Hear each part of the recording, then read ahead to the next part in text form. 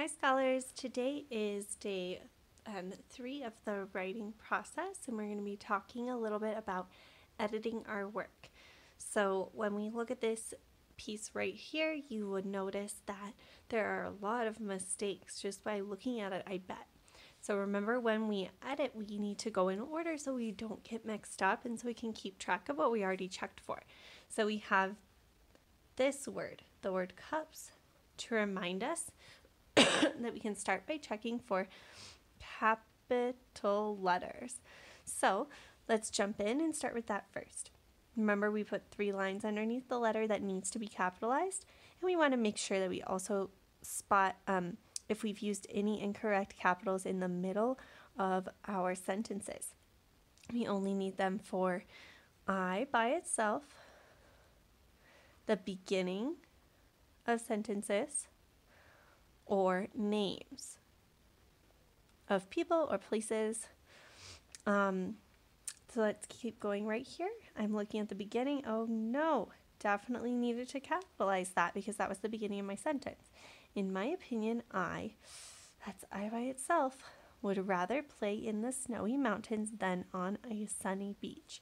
One reason that seems like the beginning of my idea. I did a good job with that capital.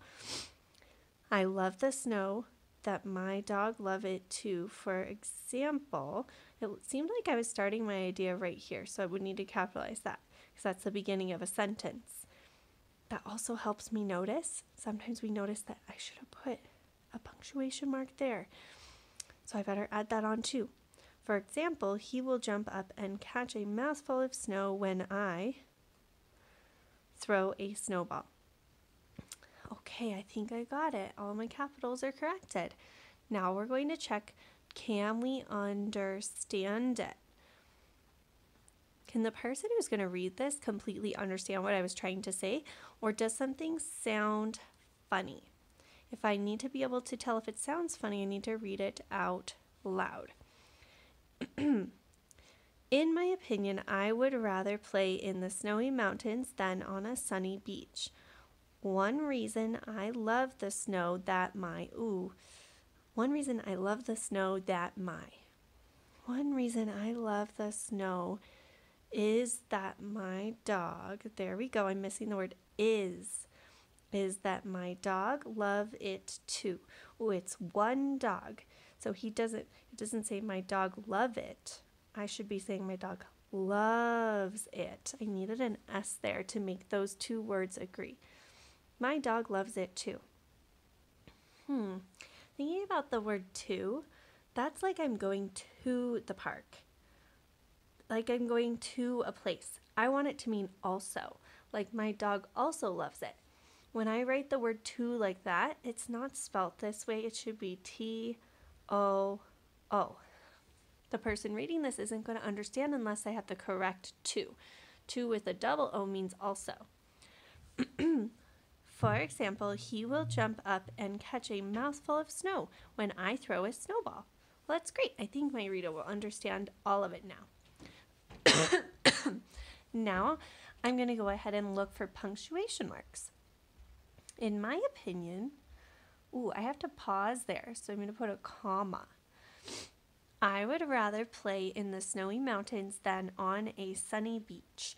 That seems to be the end of my opinion in my introduction sentence, but I forgot to end the idea with a period. So I put a period and circle it. And then I do have a capital. Okay, one reason I love the snow is that my dog loves it too. I think I'm a little bit excited about that. I love that my dog loves the snow. I'm going to use an exclamation point instead of a period. For example, again, I have to pause there, so I don't just say, for example, he will. I say, for example, he will jump up and catch a mouthful of snow when I throw a snowball. Awesome. I think it all makes sense. I have the right punctuation marks to help me pause when I need to, and to end my ideas. Awesome. Done with punctuation, understanding, and capital letters. Oops, I forgot to write punctuation. Okay, now I need to check for my spelling. Remember, this part can be pretty tricky. In this part, you really have to look at your words and think, Is that how I usually see it spelt? Or you can ask a friend or a family member or to help you circle some words that you should go check in the dictionary, okay? So we have the word wood. Definitely not how I would usually spell that. I can look that one up, and it's W-O-U-L-D. I would rather play in the snowy mountains. Snowy. That looks really funny. I'm going to circle that. I know if we want the E sound at the end of a word, we can put a Y. Not a double E and not the letter E by itself. Y. Snow-E. Snowy. Mountains.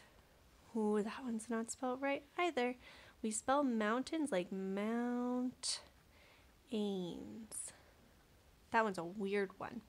But a parent could probably catch that and say, you need to look that one up. Snowy mountains then on a sunny beach. If you're comparing two things, it shouldn't be the word then. Like I'm going to do this, then that. It's how much better is this than that. Or in math, we say how much longer is this than that. So it should be z, an, ah. I hear the A sound in that word. A sunny beach.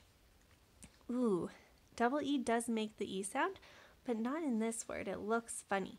I know I can also make the long E sound in the middle of a word with E and A. I need to think of my teams that I know for my sounds and spell it until it looks like it's probably correct or look it up. Okay? Ooh, the word reason. That looks funny, but I know that Mrs. Charrington has that in our assignment, so I should be able to look for that word. Okay. I love the snow. That looks correct. That looks good. Just follow each of the rest of the words one by one. Ooh, nope. Catch.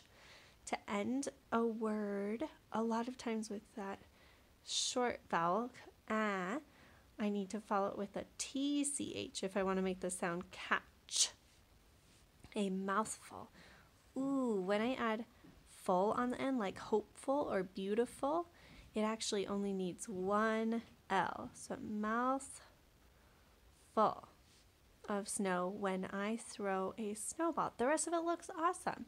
Okay, I've checked for all of them. Okay, there are two other things at the beginning of your paragraph that you definitely need to make sure it has. So, I'm noticing at the beginning here, I should have left a bigger space. Remember, that's called an indent. So there should be 2 finger spaces before I start writing my paragraph on my first line.